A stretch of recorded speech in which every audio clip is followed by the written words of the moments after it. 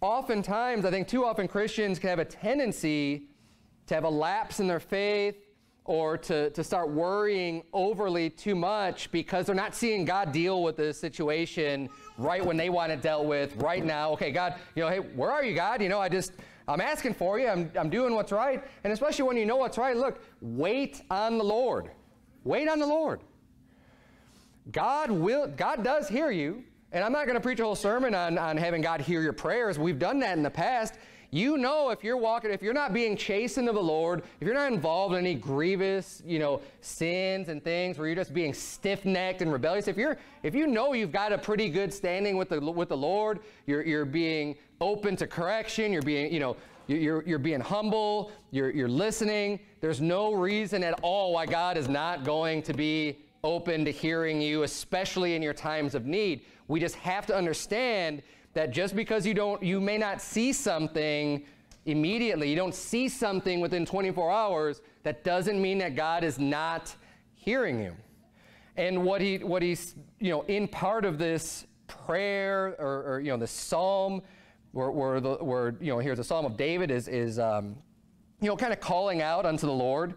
He says, let none that wait on thee be ashamed. So basically, he's just requesting God, follow through, hear my prayer, and deliver, right?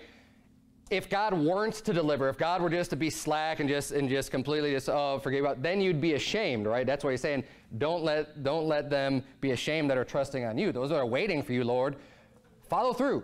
Just make sure that this gets done. And he says, let them be ashamed which transgress without cause. Those people that they just transgress, they don't care about it. It's like, whatever, I don't care what God's laws are, I'm just going to go ahead and transgress. Yeah, let them be ashamed. Let them be confounded, but not those that trust in you. And you know what? You won't be ashamed because the Lord will deliver you, though you may have to wait for it.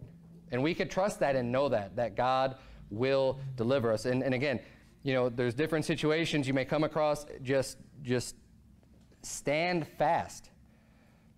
Don't let fear overtake you because of whatever may be coming your way, like what happened with King Saul.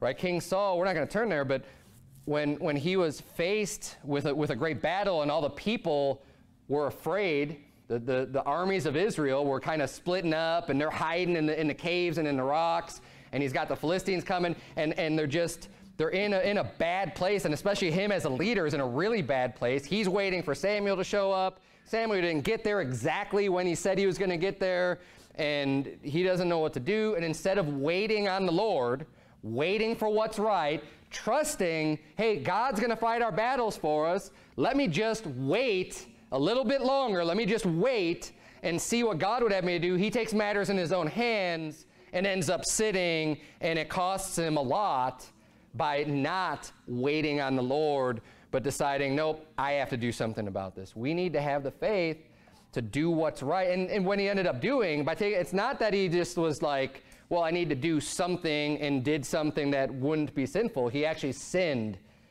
by offering up the sacrifice, which he was of the tribe of Benjamin.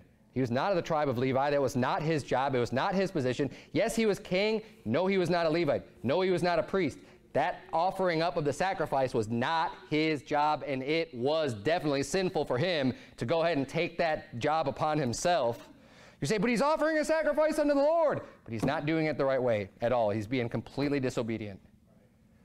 And he was not ignorant to that fact either, by the way. He knew that it wasn't his job.